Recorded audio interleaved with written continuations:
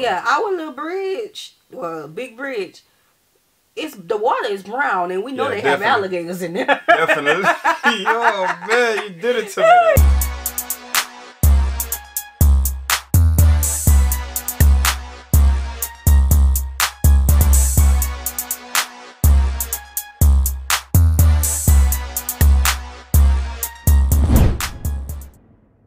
What's good, y'all? It's the Demouchets React, and we're back with another video. Who we got today, C? Today we are back with another American reaction. We're super excited about this video, guys. If you're new to us and we're new to you, make sure you scroll down, hit the red subscribe button, and turn on the post notification bell because we're on the road to 50K. And we cannot get there without you guys, alright? Join the family. Without further ado, let's get into the video.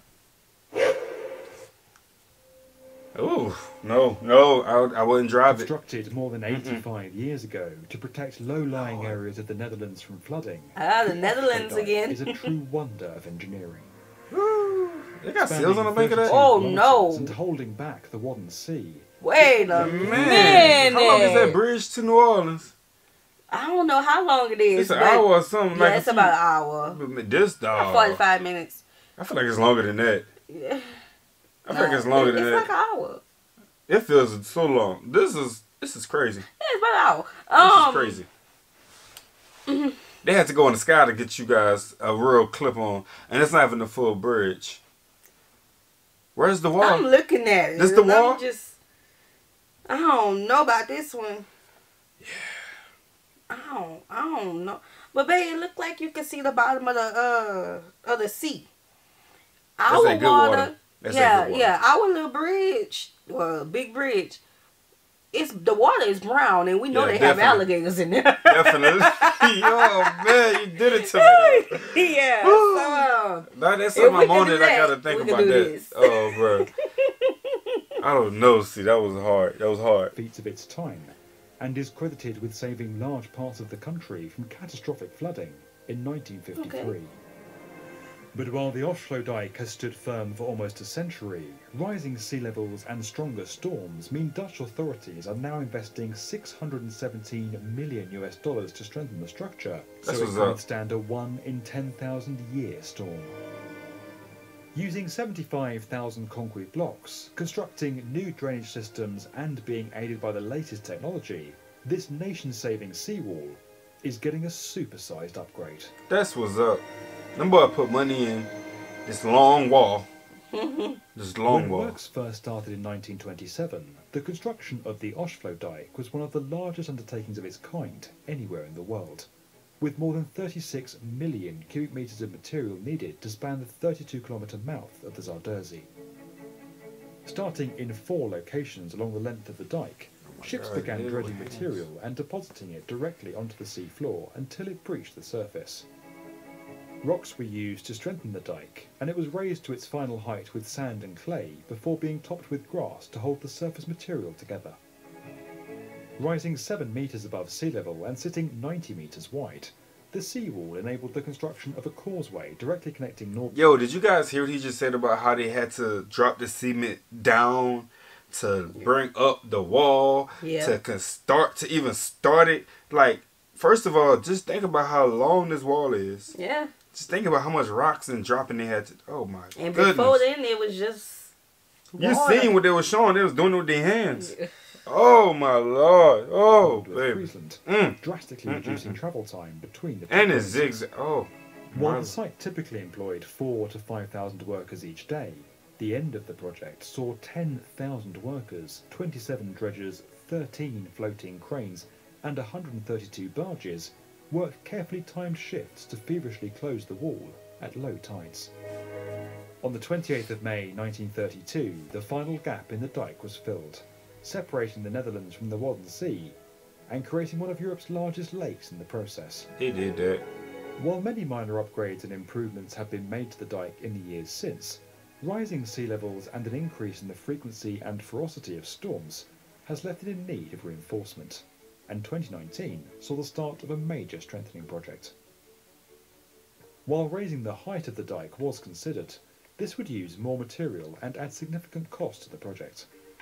Instead, Engineers will strengthen the barrier by adding a layer of concrete reinforcing blocks along its length, resisting erosion and preventing breaches during rough storms. Each of these blocks... Yo, real quick, man, make sure you drop it in the comment section if you ever drove on this wall. Yes. I want to know what that was like. Did he say rock storms? Rock storms. How do y'all handle that? Storm is, but it's a rock storm. How do y'all handle a rock storm? Very interested. To ease the process of tracing and maintaining them in the future. Though passive sluice gates were built into the original structure to discharge water from the lake twice a day during low tides, the difference in water level on either side of the dike at low tide is no longer enough for sufficient drainage. To ensure the lake doesn't become flooded by the rivers that feed into it, 2 of the largest pumping stations in Europe will be constructed alongside the sluice gates.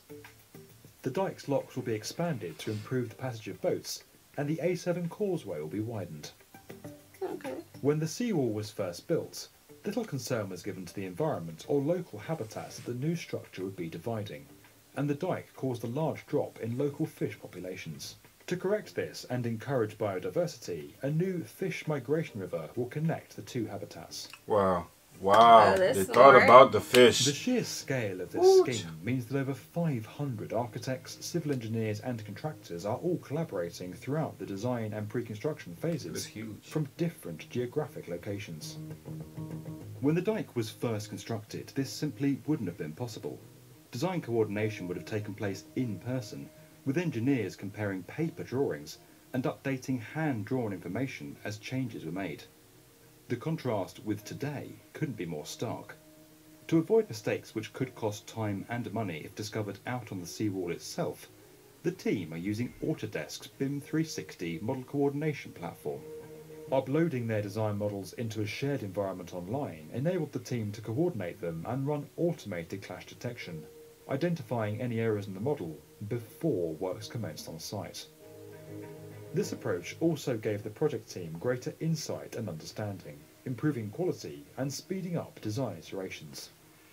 The team used Autodesk's Assemble software. You know, I just want to make this comment that we're going to go down a little motivational out here. Okay. Because for the group of men who came up with this, you know, idea and this format to create a wall that can help people, you know what I'm saying? This was a selfless act.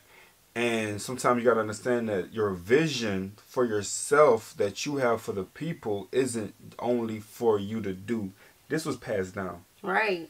And continuously still being passed down. Right. They got to maintain it. They have to maintain it. So what someone else's vision may be may end up on your doorstep. You know, it may be placed on your heart to feel the need to continue something that has been started years ago. You feel me? Years ago. Like, these men has put in... Yes, saved a nation. For real. To track, manage and visualize quantity changes between models, improving efficiency and cutting change management time in half. The use of a common location online to share and store design information ensures that engineers and contractors can always access and work from the latest information, further cutting the risk of errors occurring during construction. The clever reinforcement of this 1920s seawall, enabled by 2020s technology, is likely to prove a powerful example to other countries in the years ahead, as our planet grapples with a changing climate. Due to fully complete in 2023 and not require further major upgrade works until at least 2050, the seawall that saved a nation is likely to go on protecting it for decades to come. Wow. To learn more about how the Afsluitdijk project team was supported by Autodesk, click the link below. And you know, if you enjoyed this video, I wouldn't be surprised if they create a bubble around it. Right. Because now, you know, now they're using concrete to reinforce it. Right. So I would love to see what it looks like, you know, in 2023 when it's finished. The newest phase is finished. So many phases. Yeah.